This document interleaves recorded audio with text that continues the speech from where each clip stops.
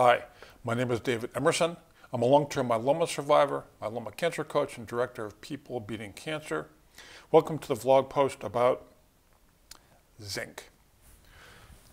One of what I consider to be a mainstay of myeloma therapies are nutritional supplementation.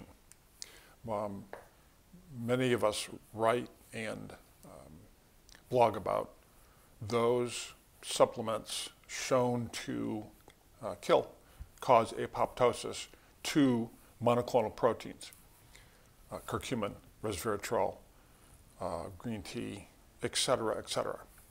This post specifically, and the studies below, talk about zinc. And one of the studies below caught my eye specifically because a stem cell transplant specialist, a conventionally trained oncologist who specializes in autologous stem cell transplant, was quoted below as saying zinc helps boost the patient's immune system following a stem cell transplant. As anyone who has had a stem cell transplant knows, our immune system takes a huge hit after high-dose aggressive chemotherapy. Our immune systems are dramatically weakened. So after, getting back into shape, getting back to normal is a priority.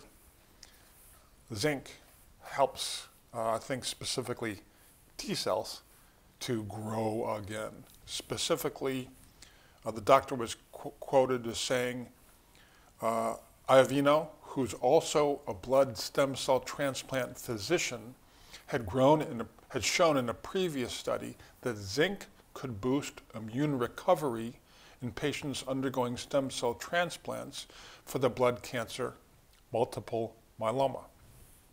So again, zinc, low dose, relatively inexpensive therapy, in addition to exercise, nutrition, all that other good stuff. If you have any questions or comments, scroll down the page, send me a question or a comment, and I will reply to you ASAP. Thank you for your time and attention. Be well.